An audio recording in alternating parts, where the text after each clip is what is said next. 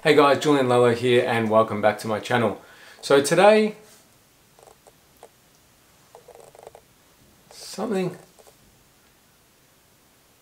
not quite right. Now that I've got your attention, make sure you subscribe to my channel. So as some of you may be aware, I shoot a lot of social media content for restaurants and cafes. And the issue is that after a while, the same still images of flat lays or isometric angles of food becomes a little bit monotonous. So a lot of clients now are starting to look for that more dynamic or moving content. But unfortunately, not all have the budget to create video. So what I've been doing of late is doing a lot of stop motions or GIFs.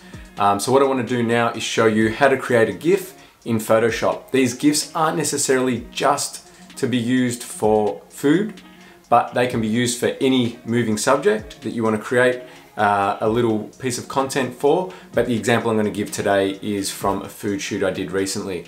So ideally what you need to start with is a sequence of images that shows movement of the food, preferably shot on a tripod. I'll show you a little example here. This one was shot handheld, and what you can see is a little bit of movement between each frame from the still objects, which kind of takes away a little bit from the end result. So preferably you want to shoot, where possible, with a tripod, a number of frames that make up the movement. It can be eating a dish, which will be the example shown today. It could be a dish being created, so the elements of a dish being stacked upon each other, or even plates moving around a table.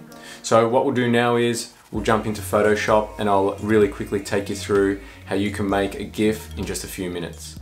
So just quickly I'll show you the GIF that I'm going to be making today. It's this plate of gnocchi being eaten, and here are the working files. So what I've done is I've cropped and edited these files in Lightroom.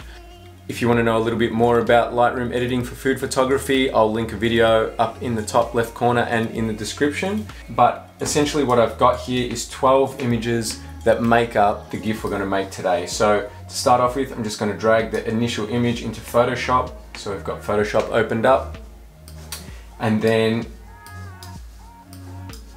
let's just hold down Shift, highlighting the remaining images, drag them into Photoshop, and just hit enter to place each layer into Photoshop. So there we go.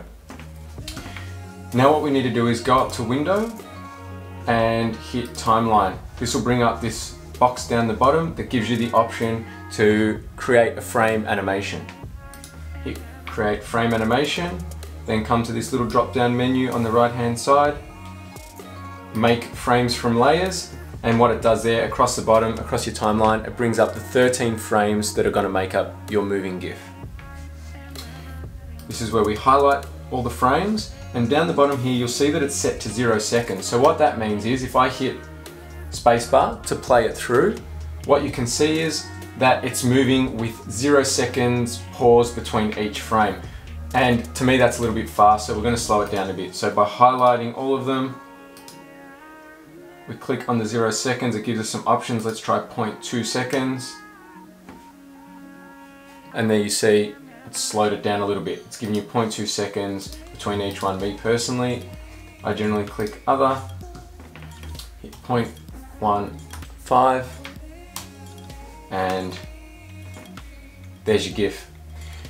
What you need to keep in mind is when exporting these for Instagram in particular, they need to be a minimum of 4 seconds long. So if 13 frames at 0.15 seconds doesn't add up to your 4 seconds, you need to multiply that out to make sure that you hit 4 seconds. So to do that, again, we just highlight the whole lot, click on this plus down the bottom here, which multiplies it out to 26 frames there.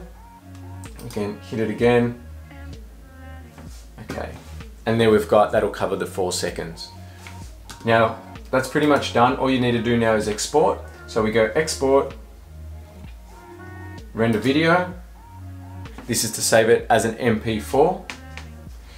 And here we just give it a name. Select a folder. We'll just drop that on the desktop for now. Pasta. GIF H.264, high quality. Make sure that the document size, 1080 by 1350, is the size that you originally cropped your photos in. 30 frames per second, and render. That now runs through a little process. Generally doesn't take very long at all, and we can see here on the desktop we've got our completed GIF.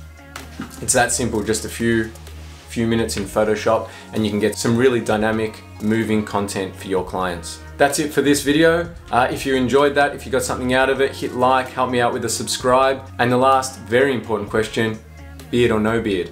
Let me know in the comments. Thank you for pressing play.